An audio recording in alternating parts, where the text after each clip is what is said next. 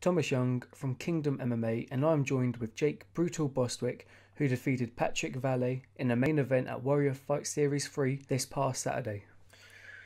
So as soon as you got backstage, you thought you broke or at least fractured your jaw in a fight. Have you gone and checked it out, and is your jaw fine?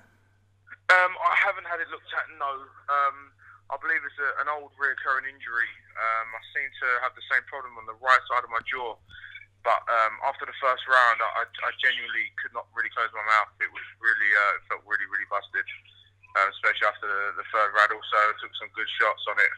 I haven't had it looked at, but it's already healing up better and I'm eating better. So to be honest, I'm going to just kind of go with the flow. I don't think there'll be much they could do with it anyway. So I'm just sticking with it as it is at the moment. Cool. And you also appear to have split your shin. How is that holding up? Yeah, it was a very minor split. It was nothing. I think his leg was actually worse. It looks like just a little scratch, to be honest. My leg is still pretty swollen because he checked a couple of the kicks. But yeah, just a few little lumps and bumps, but nothing, nothing too serious. Going into the decision, did you think that you had won the fight? I weren't too sure because obviously I was fighting off my back at the end of the first and obviously towards the end of the third. I really wasn't too sure. I was questioning, I was asking my corner, did I get that? Did I not?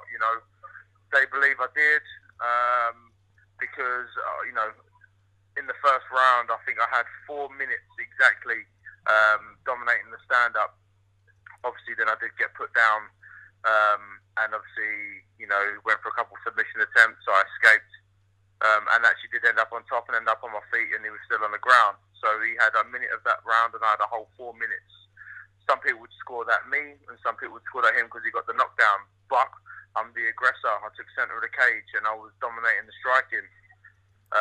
When I score it myself, I believe I had the first and the second. People think I had the second and the third. It's a really questionable fight because it's a really, really difficult fight to score, and I really do think so. I still believe I've done more through the fight other than the two knockdowns, but I still got a knockdown and a takedown also. I think I had 2 takedowns or 1 takedown in the second, so I wasn't too sure, but it's a very, very close fight to judge. Are you interested in a rematch with Patrick Vallee down the line? Not particularly. Then I fought a tough guy. I've got the win. I think it's good. There's plenty of fighters out there in this world, mate, for me to fight. So yeah, not particularly, mate. No, I'm not too worried about a rematch. I just want to get another opponent, somebody fresh, someone new, and just kind of work it from there. Anybody in mind that you're thinking of? There's no names in particular at all. No. Obviously, I've just had this, and that's it's a lot of stress off my shoulders. It was a year in the making for me to be fighting, and it was a long time coming. So that's happened now. Hopefully, fight again very, very soon. No names come to mind yet. Obviously, I leave that down to my management and obviously the organisation, whoever I'm going to be fighting for, probably be Harry again, I'm guessing. But again, who knows? We'll see what happens. You said just after the fight that Vallee was a big opponent. Are we going to see you fight at middleweight again? I definitely will not be. As you can see, I was in shape. I felt great for that fight. But because I had 2 weeks' notice on that fight being stepped up, obviously with weight, I kind of, not so much let my diet go, but I relaxed a bit. I didn't have to be so in-depth and anal with certain nutrition because it didn't really matter about me getting super light and then doing like no cut. It was like, okay, well, I'm having to cut a few kilos, so, I can relax with my food a bit. Yeah. But you can see the difference in body types. He was, maybe 8%, maybe 10% body fat. He's very lean. I'm still sitting around 15, maybe 16% body fat. I can't be fighting middleweight. The guy is just so strong. Really was. Look at Boubacar Baldé, same thing. An absolute tank. And they're both strong guys. They're French as well. But yeah, definitely welterweight next time. 170 is my class, and I think as soon as I get back into 170s, I think people are going to be a bit shocked with my power then, rather than me worrying about other people's power. And was that one of your best fights, your toughest fights to date? That was definitely my toughest fight because I've never. Well, I have kind of been rocked before, but nothing like that. You know, I got put down, and when I landed on my backside, I really didn't know what was going on. So yeah, the fact that I survived it and then come through, you know, was obviously very big for me.